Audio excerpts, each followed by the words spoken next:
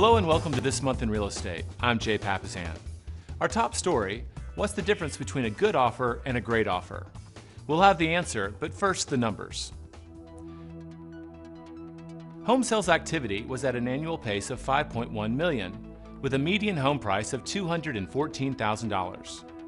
For the 16th consecutive month, home prices are up, 13.5% from last year and 3% from last month. The average national rate on a 30-year fixed-rate mortgage rose to 4.37%. And now our top story. According to KW Research, nearly 1 in 3 buyers entered into a multiple offer situation last year. While this is certainly welcome news for sellers, it begs an important question. When multiple offers come in, how can you tell a good offer from a great offer? First, understand that the highest offer isn't always the best. More money is always appealing, but remember, the buyer has to be financially able to close. Look for buyers who thoroughly prepared themselves by getting pre-qualified, or a buyer who's obtained a conditional letter of approval or proof of funds for cash offers.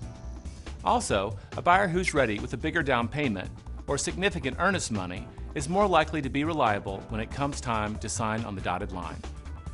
Ultimately, work with your agent to help identify the best deal for you.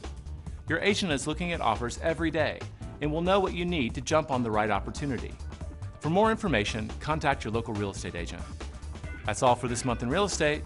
Thank you for joining us.